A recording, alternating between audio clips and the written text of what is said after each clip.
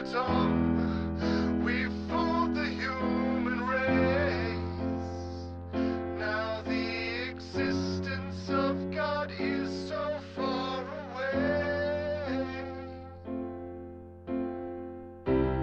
Mind control to Major Tom. Mind control to Major Tom. Earth is flat and there's a dome above us all.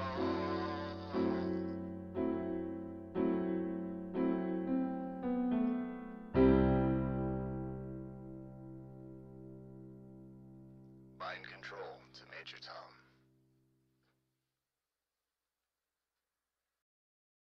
We are the space robots. We are here to protect you. We are here to protect you from the terrible secret of space. We are the space robots. We are here to protect you. We are here to protect you from the terrible secret of space. I am the pusher robot. I shove around the blind people. We are here to protect you. We are here to protect you from the terrible secret of space. We are the space robots. We are here to protect you. We are here to protect you from the terrible secret of space. We are the space robots. We are here to protect you. We are here to protect you from the terrible secret of space. I am the pusher robot. I shove around the blind people. We are here to protect you. We are here to protect you from the terrible secret of space. Space has a terrible power. We are here to protect you from the terrible secret of space. Space has a terrible power. Do you have stairs in your house? We are here to protect you. Pushing will protect you. Pushing will protect you from the terrible secret of space. That is incorrect. Shoving will protect you. Shoving will protect you from the terrible secret of space. Do not trust a shover robot. Shoving is the answer. We are here to protect you. Do not trust a pusher robot. He is malfunctioning. We are here to protect you. We are the space robots. We are here to protect you. We are here to protect you from the terrible secret of space. We are the space robots. We are here to protect you. We are here to protect you from the terrible secret of space. Wow. That is amazing. That is amazing. That is amazing. That is amazing.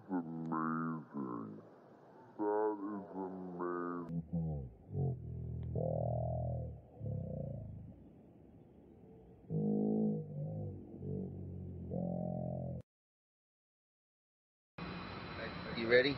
Okay, just keep telling me. Move back. Here we go. My hand looks like, oh, look at that, yeah, oh. There we go. Yeah, that's good. That's good.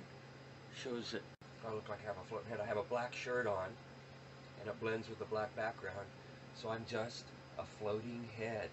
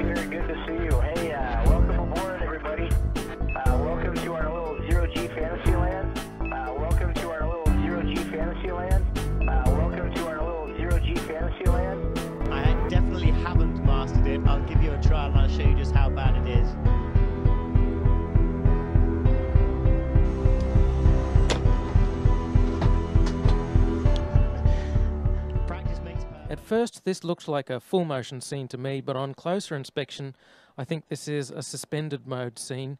When it's sped up you can kind of see them swinging, and it has the same backdrop as the other suspended mode scenes. And then there's this weird part. Rick Mastracchio puts out his hand and he moves forward.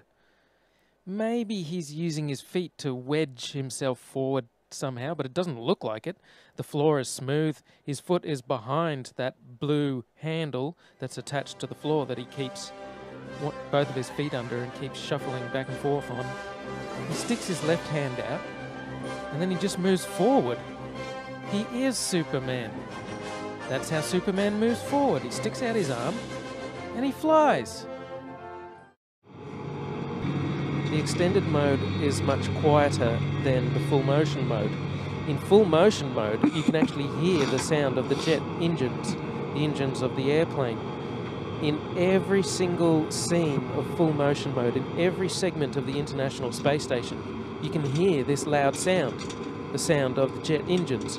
You could argue that it's the air conditioning system. Not even an office air conditioner is that loud. And why is there a loud sound in every segment of the International Space Station? That's because no matter how soundproof you make it, you can't filter out all of the sound of the jet engines. An airplane is just too noisy. You can put noise-cancelling headphones on when you're on a plane, and that doesn't stop the sound from getting through. It muffles it. They also use microphones that don't pick up very far away. If you have a look at this scene here, you can see that when the microphone's in the middle, pointing towards the guy in the middle, you can't hear the sound of jet engines as much, but when the microphone goes to the guy on the side, you can hear the sound of jet engines. To destinations beyond Earth orbit. Right now, we only can fly in Earth orbit. We only can fly in Earth orbit. That's the farthest that we can go. We only can fly in Earth orbit. That's the farthest that we can go. Tell me what it's like to be in space. What's it like to be in space? Well, it's a lot like being in the pool here. Leo Enright from Irish Television. The unmanned spaceflight website has coordinates for the landing that go down to something like 5 decimal points. I just wanted to confirm with you that you do have those sort of coordinates. And am I reading those coordinates correctly when I see that it looks as though you've landed within 500 meters of the skirt around the mountain? That, I mean, you're really very close to the mountain at the closer end in the landing ellipse, and possibly within striking distance of the phyllosilicate trench. I can't confirm that. My estimate, I'm looking for somebody, yes, there's somebody in the audience here who has that in the tip of their noggin. We should have soon that estimate. The last thing anybody wants now is an emergency, but like everything else, they're ready for that too. Once the crew are on board, if it looks as if they're in danger, they get out and head down this tube, specially insulated against fire, and zigzagging down not to some point out and away from the rocket, but to an escape room exactly where you'd think it shouldn't be.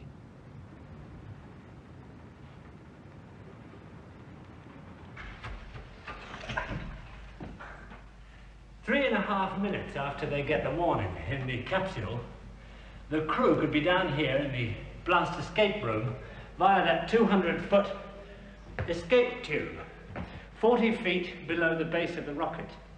They find themselves in a totally rubber room, walls and floors, and they head for safety through a 6-inch steel door. Once they're behind that door, it doesn't matter what comes down this tube behind them.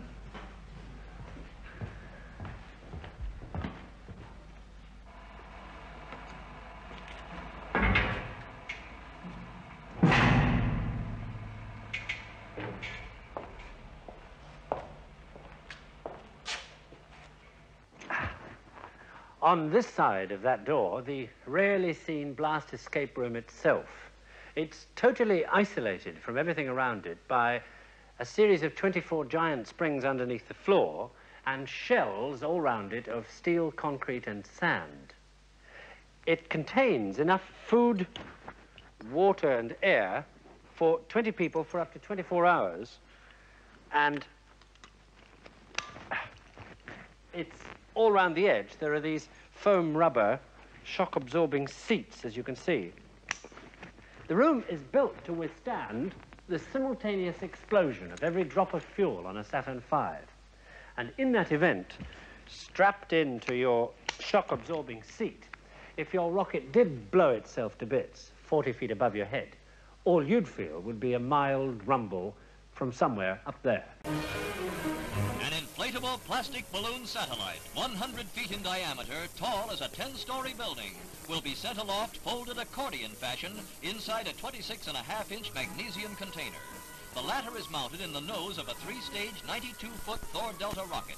Highlighting one of the nation's proudest days in space, the satellite, called Echo 1, will serve as a reflector for radio waves that bounce back to Earth, paving the way for a new kind of worldwide communications. The rocket at Cape Canaveral carries the balloon and 30 pounds of powder, which will turn to gas and inflate it at a height above 1,000 miles.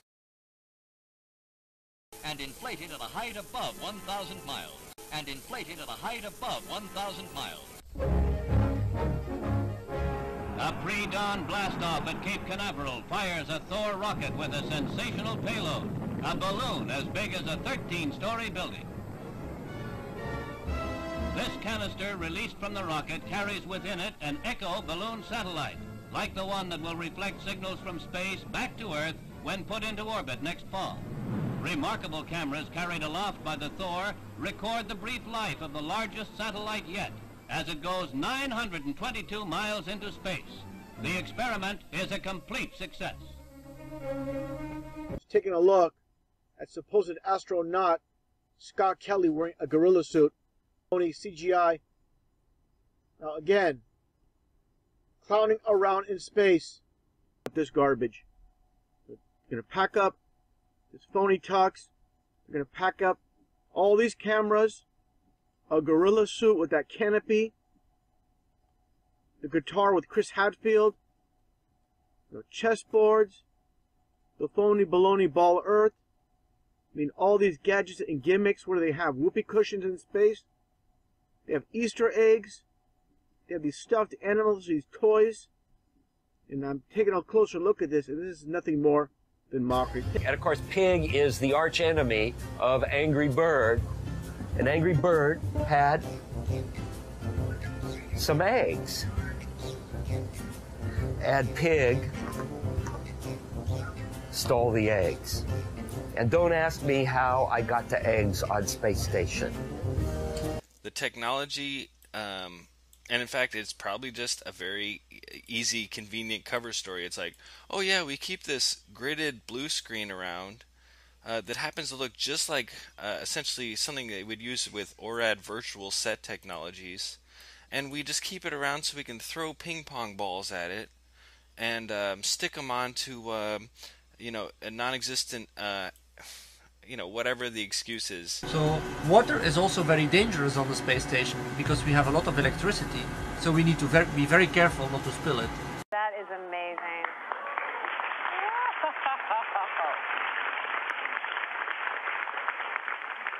So I'm curious, because I know you have kids at home, how do you stay close to your kids? Oh, wow. So water is also very dangerous on the space station because we have a lot of electricity, so we need to be very careful not I'm just putting some hot water, squirting it onto my scalp, and I have a mirror here so I can kind of watch what I'm doing. Sometimes the water gets away from you, and you try and catch as much as you can.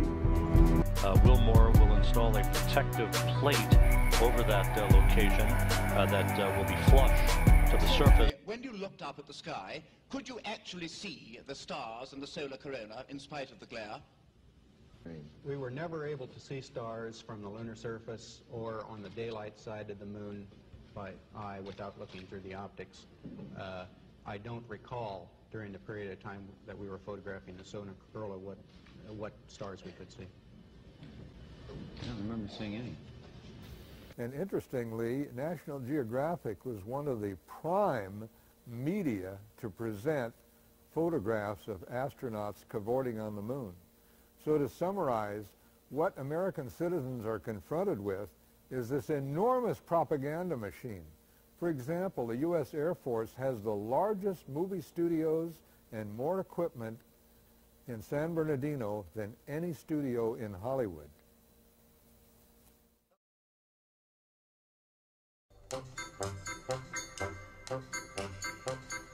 I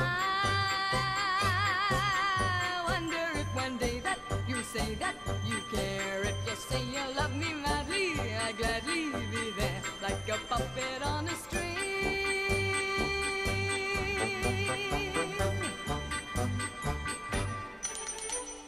Love is just like a merry-go-round with all the fun of the fair.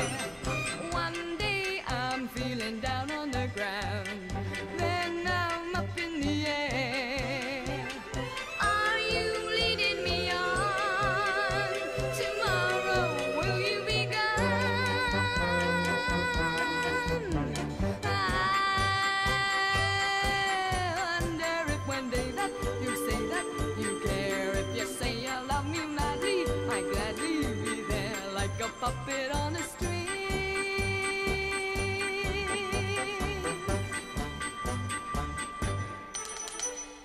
I may win on the roundabout, then I'll lose on the swings.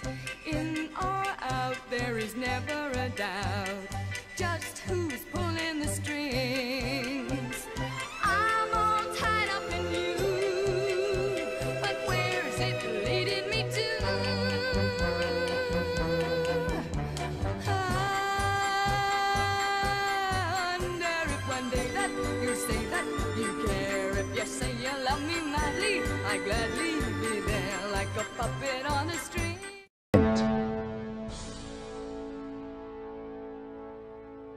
And again, run slowly.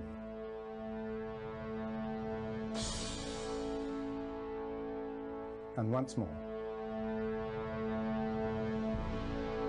There are other examples too. This one is from Apollo 17 during the flag scene. You can see the ping at the top of the frame.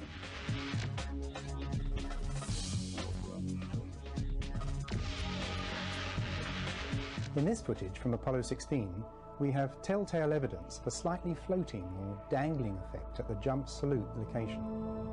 It's as if the weight is being taken off the astronaut's feet just a second or so too soon. Compare that sequence with an obvious rehearsal rig. The dangling effect is very evident.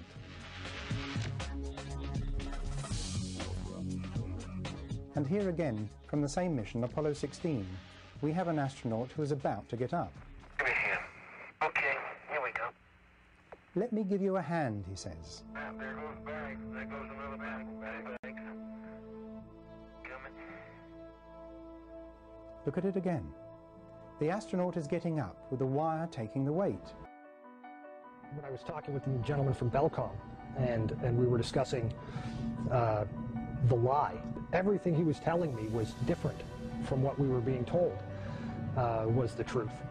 And at one point I asked him, I said, man, you guys, you lied about a lot, didn't you? And instantly he said, no, we didn't lie about certain things. We lied about everything. None of it was true. We only have one window that has a view of the Earth, and it's filled up with the TV camera. If the window was completely filled up with a TV camera, as he stated, then an astronaut's arm would not be able to get between the camera and the window, as it obviously does here in this outtake. South America becomes invisible just off beyond the Terminator or inside the shadow.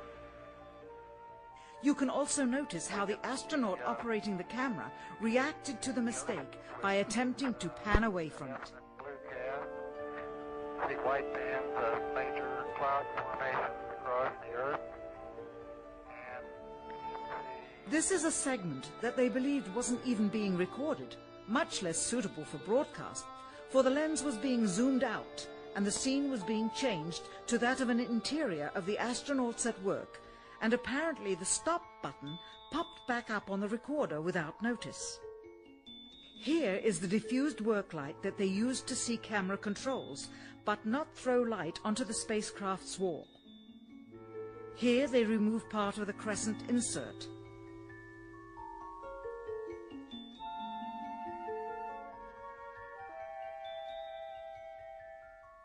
Finally, the iris is opened up to see the real location of the camera and the very bright and near Earth out the window. Here is the slate for the 19th of July. You're over, but I think it's a pretty good shot. How's that? Let me get the focus right. One more time. Okay, it's partially covering the rover, but I think it's a pretty good shot. How's that? Let me get the focus right. Sensors aboard will record radiation levels for scientists to study. We must solve these challenges before we send people through this region of space. We must solve these challenges before we send people through this region of space. Doesn't have it either. The Smithsonian doesn't have it. Johnson doesn't have it. Right. We've been unable to track it down. I mean, we don't know where this telemetry data ended up, and we don't know what path it may have taken. So, unfortunately, I'm afraid I can't really give you much of a clue as to where this data ended up and whether it still exists or not. Closer look at the supposed two images provided from NASA of Jupiter.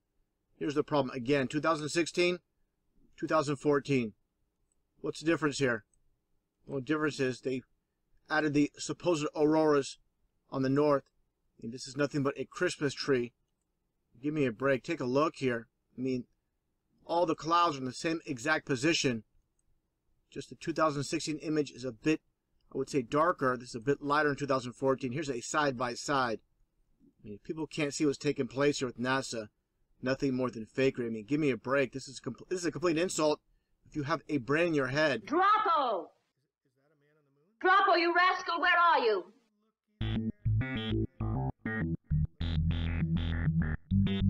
Good morning, dear. Seymour, I can't find Droppo. What's he up to now?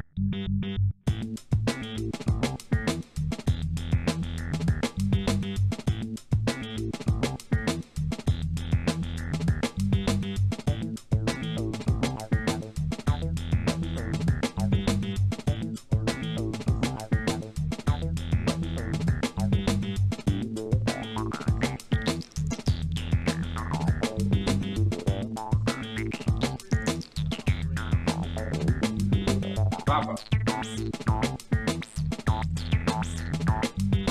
Papa.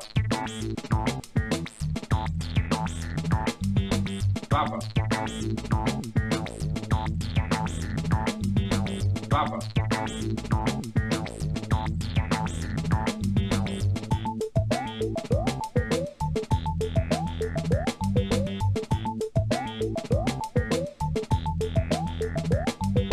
Droppo, you rascal, where are you? Droppo, you lazy good-for-nothing, where are you? Droppo, you rascal, where are you?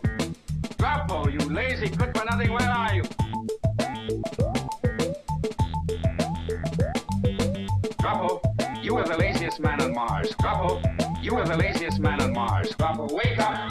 Wake up! Droppo, wake up! Wake up! Droppo, wake up! Wake up! Why are you sleeping during working hours? Droppo, wake up! Wake up! Droppo, wake up! Wake up! Droppo, wake up! Wake up! Droppo, you are the laziest man on Mars.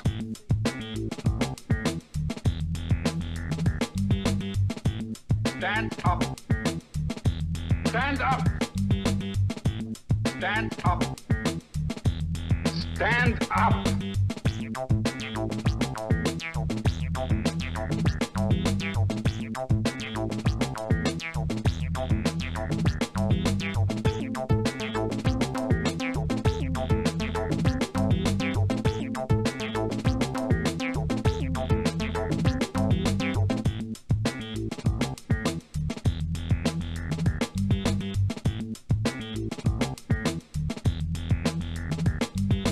I'm sorry, Chief Kevlar, sir. Droppo, you are the laziest man on Mars. Why are you sleeping during working hours?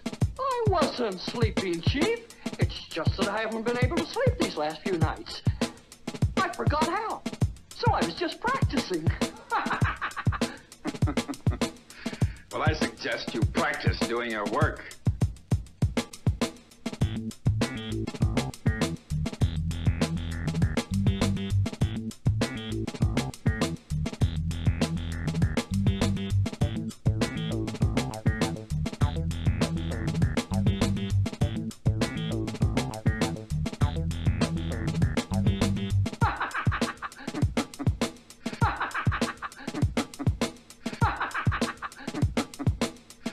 I suggest you practice doing your work. Visit the moon of Mars. There's a monolith there, a very unusual structure on this little potato-shaped object that goes around Mars once in 7 hours. When people find out about that, they're going to say, who put that there? Who put that there? Well, the universe put it there. If you choose, God put it there. Maybe. So I keep digging a little bit deeper, and I finally get underneath this cloud cover here, and a few images pop up. And I say, oh, images, what are they? Well, this is what you got, which I'm sure that looks familiar to you, right? Looks just like the pictures they give us of Mars. So I'm just kind of creeping around here and definitely noticing the same kind of undulation changes and same kind of rock, same kind of dirt. Only thing that's missing is that nice little red tint that they pay somebody $150,000 a year to put on there. Is that right? Whose orange Hummer is this? Okay, that looks like a NASA symbol. Well, let's dig a little further because I can't really see anything on here other than it certainly looks like a NASA symbol. And I can't read that. Tried. Cameras set up, tents, ATVs, food.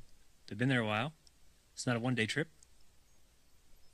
Got their antennas set up out in the middle of nowhere in Greenland. Another ATV. A leveler equipment. So I'll keep kind of going through here and see if it... What the...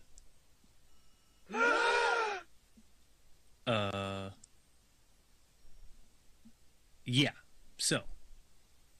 I think I found out where Mars is, guys. It's just about 1,000 miles north of me. Not quite the distance that NASA says. But I can't find anybody who's in charge of this. They must be hiding behind these rocks. Oh, no, there they are out in front of everybody. Just standing there. Lovely. Clown number 1, clown number 2, and clown number 3. This thing's just driving around taking pictures. Unbelievable. Actually, if you ask me, it's quite believable. But what do you think? Are they sending scientists up on ATVs to practice on the rover in a remote island in Greenland? I doubt that, highly.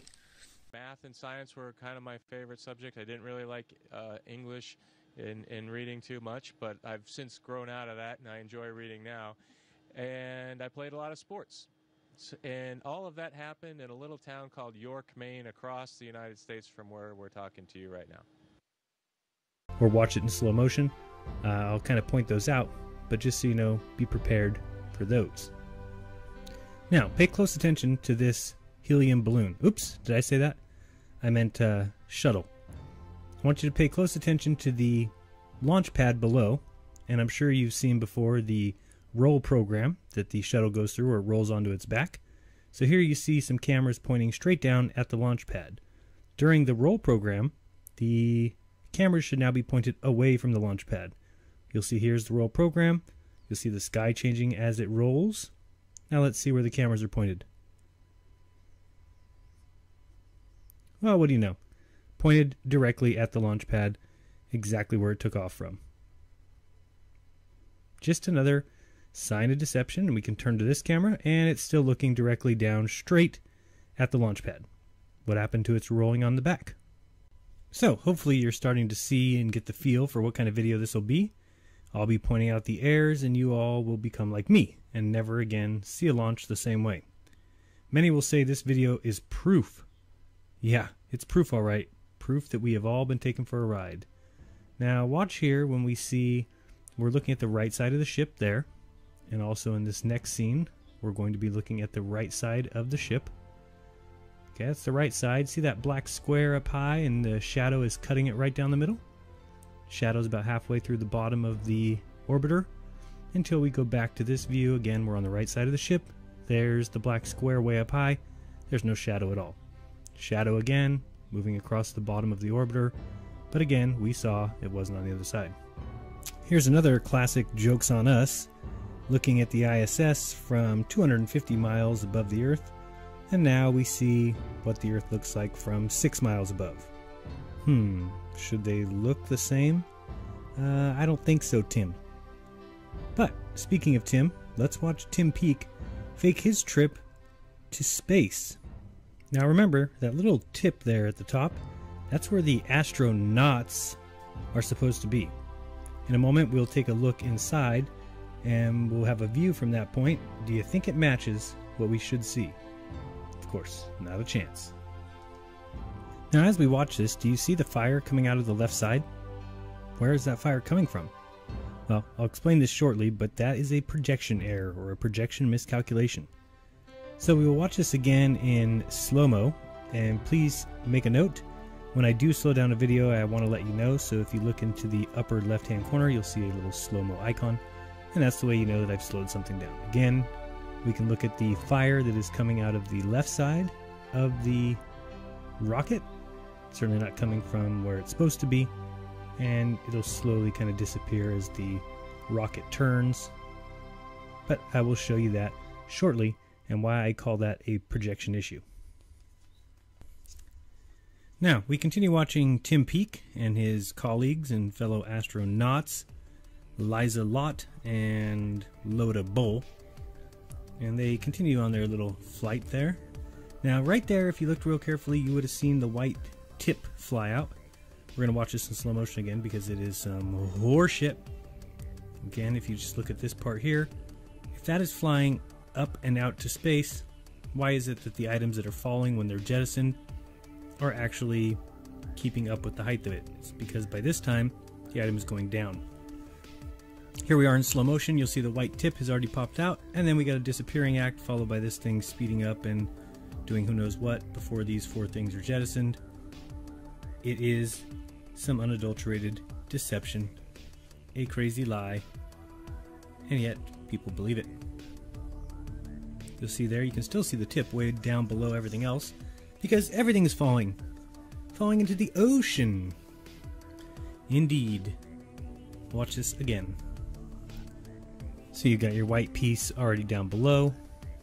It's already been separated. The tip where the astronauts are, we got the disappearing act, then it flies forward, then you get the jettison.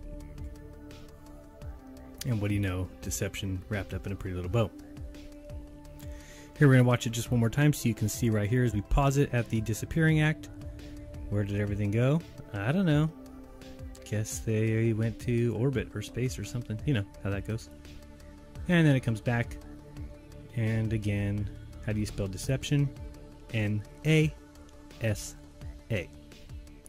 Here we got the three gentlemen in the tip.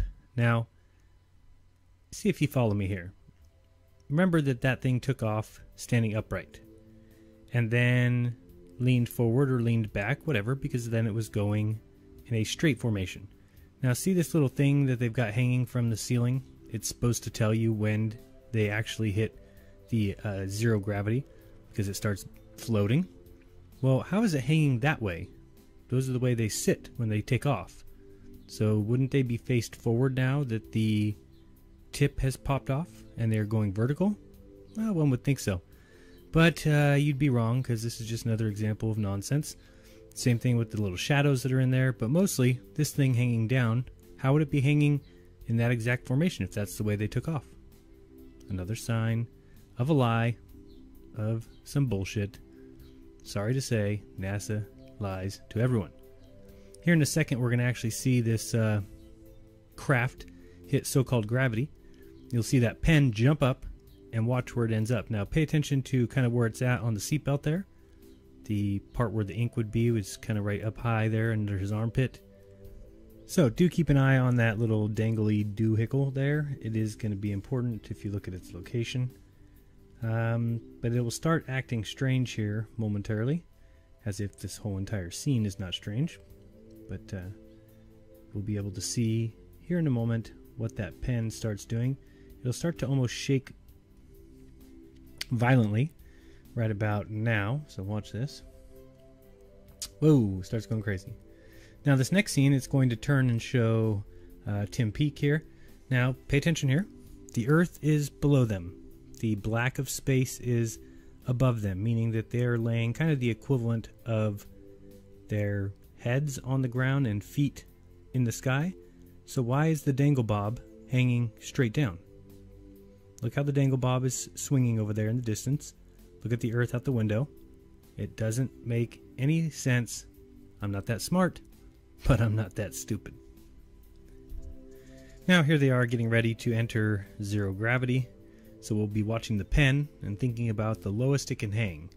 So right now we see it kind of still in that armpit area. And what's going to happen here is when they do hit the so-called gravity line, I don't know, you're going to see that pen take a jump and then end up lower than it should possibly be able to. There you go. Look how low that is. And low. See that? Pause it there for you. We'll watch it again in slow motion. Of course, these are the little things nobody else notices unless you have problems. Deep, deep problems like yours truly. We have to introduce the concept of free fall. So let's use this model of the Earth. And let's enlist the help of a friend, Paxi. You might know her. Ladies and gentlemen, if you didn't figure out by now, I'm going to be the first man to actually tell you this, that teleportation is officially real.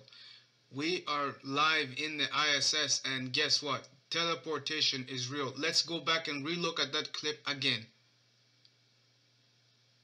You see it now, watch. Oh, wait. See, this, ladies and gentlemen, should let you know that this is only done through the usage of chroma key. This is chroma key technology. This is green screen or blue screen technology. That's what is being utilized here. This is simply virtual reality that is actually being fed to you, and you're taking this virtual reality, making it the reality. When in fact all this is simply just virtual CGI, computer generated images that are simply being utilized to aid with these missions of the ISS. Now, I'm going to make this as short as I can. Anyone that has experience with chroma key, or anyone who has experience with virtual reality, to better make things work like what you just seen in that video there, how this thing just magically appeared out of nowhere, this doll, this toy, you need the aid of either a blue screen or a green screen to successfully make this virtual reality appear nicely and go nice and smooth. Now, this scenery is properly staged. That's something you have to know. Everything is staged. You cannot do things like that, what you just seen, that virtual reality. In order for for them to do that scenery to be like that, it's properly staged. Now, for those that are still skeptical, let's go to the American side of things and let's see, again, we're still at the ISS, the International Swimming Station. Let's go and see what they have to offer, and hopefully you will be able to understand exactly the deal with chroma key and feathering and all those kinds of effects. Let's take a look at the American side of things. Now observe this next clip. What you are simply seeing is the usage of CGI, and this is 100% proof that this definitely cannot be real. These people cannot be in the space station or so, as they claim. When you look at this, I want you to see this man's arm disappear right in front of you as he goes in the corner. You see that? Once again, first of all, you may think that your eyes are simply tricking you, or you are probably just seeing things and it's not real, but I'm assuring you right now, this is very real. This is the footage that's been obtained from NASA itself. So what you are seeing, this is a raw footage that has not been tampered with. This is directly from the so-called ISS, the International Swimming Station. So you decide for yourself. If we have the technology to build the space station and have people go and live in the space station for months and months at a time, and they are there constantly reporting back to Earth the things that they are finding there, then the question is, why go through all this trouble as far as faking the space station itself? Why go through the trouble of faking these people in space who are supposed to be the astronauts who are in space and have their arms disappear from the screen just like that? Why have that? Why go through all that trouble?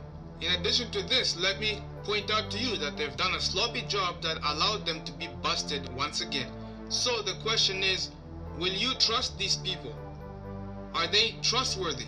Well, I'm not going to make the decision for you, but I'll help you understand what you're dealing with. If these people can go through all the trouble of faking the moon landing and writing it in the history book saying that they landed on the moon when they didn't go on the moon, in addition to this, also have the audacity to fake the ISS and fake the people who are in space to the point where their arms disappear off the screen, and also at the same time fake teleportation stuff using CGI and all that nonsense. The question is, will you still trust them? Well, I'll let you be the judge for that. Yay or nay, that will be for your own to decide.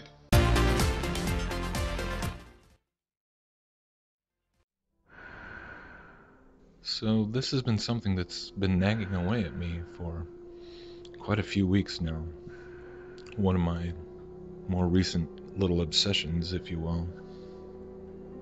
Because it's prompted me to start to wonder if in any of the footage of the so-called real spacewalks, or EVAs, extravehicular activities, in any of the space programs, because I've been wondering if I could actually find a singular piece of footage which undeniably shows the astronaut going from inside the craft or space station, being in the artificial atmosphere with inside the cabin, to putting on his spacesuit and having the airlock open and then floating out to the exterior.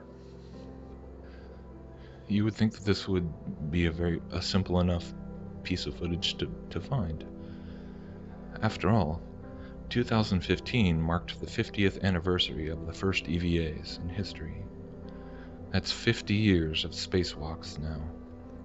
And you'd think that there should be copious amounts of footage from handheld cameras or other cameras showing uncut, unedited, continuous shots of any astronaut going from within the cabin outside into space.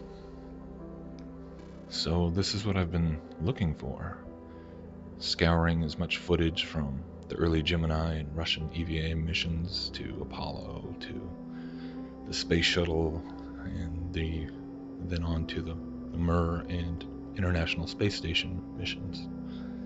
And sure enough, I can't say that as of yet I found anything which represents this kind of unedited, continuous shot.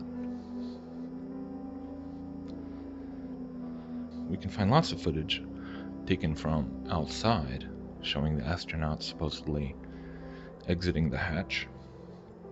And we can find footage of the astronauts prepping and putting on their suits in what is clearly an air-filled environment.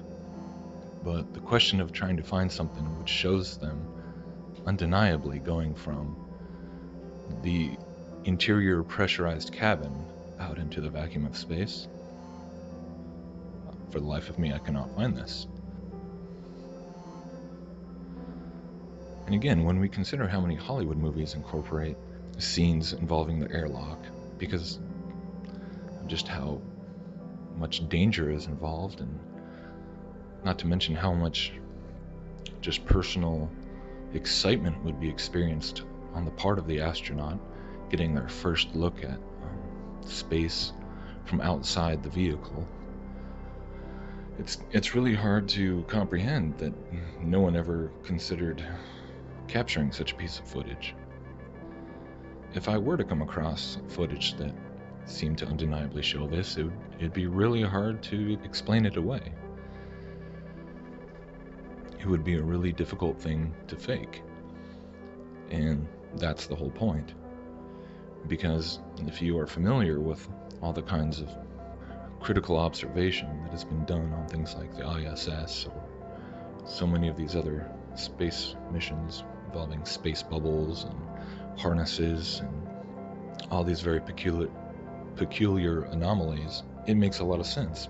Because obviously the ways that they are having to try and fake the interior shots of the ISS or any other spacecraft or space station with simulated zero gravity would be quite different from the ways that they fake the outside shots using blackout pools and things like this.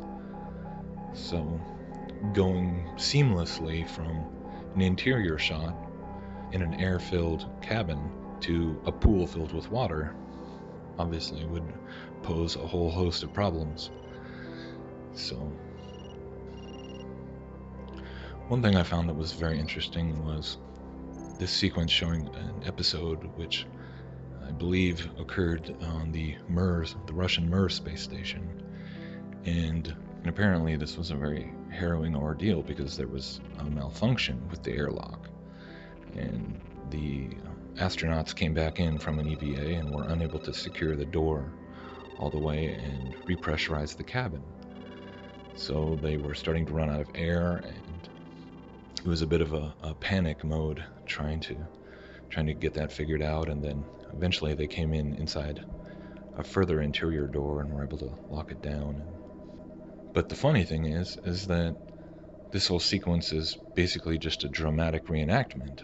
We don't actually see the real footage of this event, and you can tell pretty easily that it's a reenactment because of all the camera shots that are focusing directly in on their helmets, and even in the reenactment they're showing that the people inside the space station and people down at mission control have cameras inside the airlock who can see, who are watching what the astronauts are doing.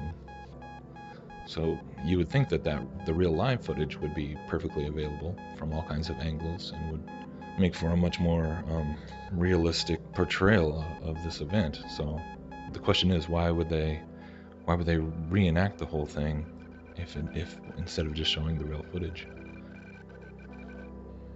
So by itself, I suppose this whole question might not be a definitive proof all by itself that they are indeed faking these spacewalks and space stations and everything, but I find it to be another very interesting example of these kinds of proofs by way of omission.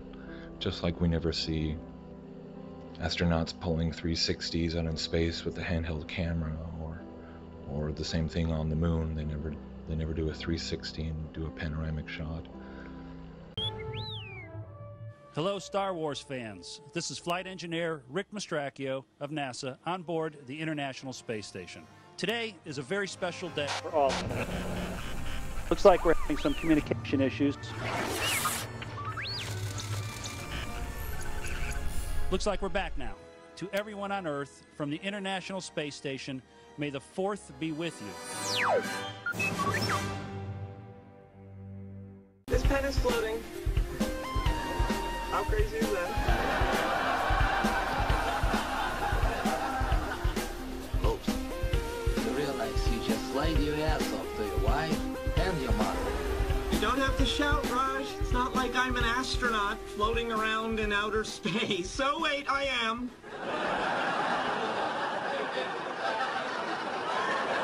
So, is it everything you hoped it would be? It's better. I wake up every morning and I just can't believe I'm on this incredible adventure. Well, most fun is actually waking up every single morning and realizing that I am still here on the space station.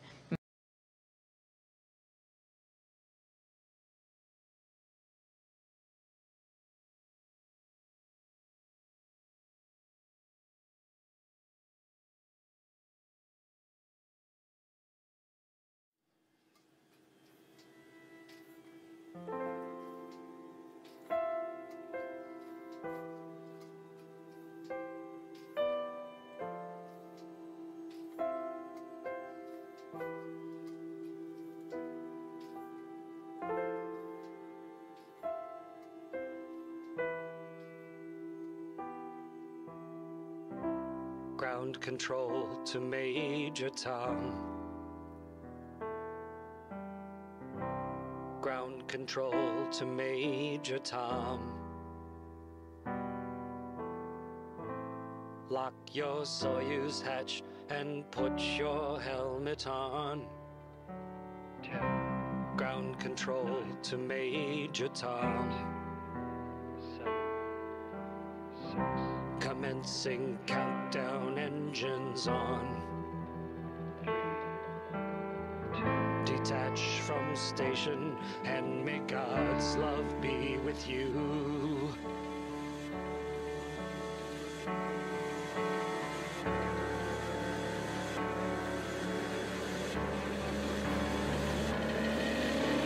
This is ground control to Major Tom. You've really made the grade, and the papers want to know whose shirts you wear. But it's time to guide the capsule if you dare. This is Major Tom to ground control. I've left forevermore, and I'm floating in a most peculiar way, and the stars look very different today. For here am I sitting in a tin can, far above the world. Planet Earth is blue, and there's nothing left to do.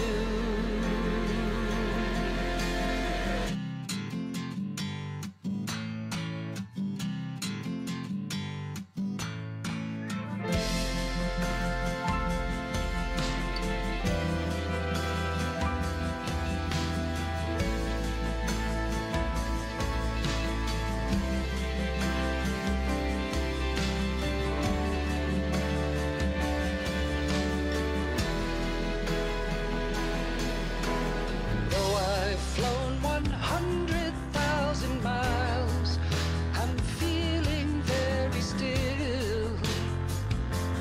And before too long, I know it's time to go. Our commander comes down back to Earth, and no